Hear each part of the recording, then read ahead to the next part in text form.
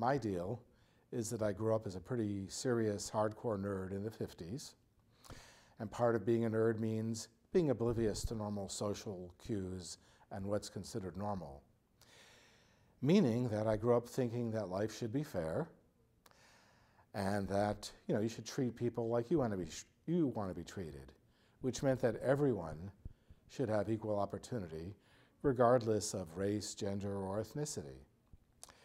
That was deepened when I fell in love with a TV show as a young nerd called Star Trek, which in a very, very flawed way talked about a future where ethnicity and race and gender didn't matter.